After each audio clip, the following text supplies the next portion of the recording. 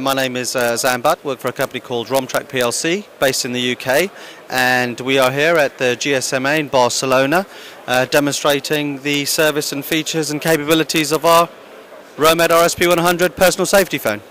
It is got a GeoHelix omnidirectional aerial. It has a GPS chipset, Surfstar 3, the latest Surfstar 3 chipset.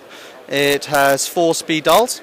It has an SOS function on the device, which has been deliberately designed as such to prevent accidental missing. It also is engraved so that anyone with impaired vision can feel and know that's the SOS button.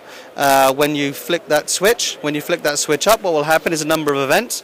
We associate a user profile when we set the service up. So when that triggers up, a number of events happen. The first thing that happens is a two-way voice call opens up with a strategic partner, very much like ADT that we've just signed today, an agreement to supply service.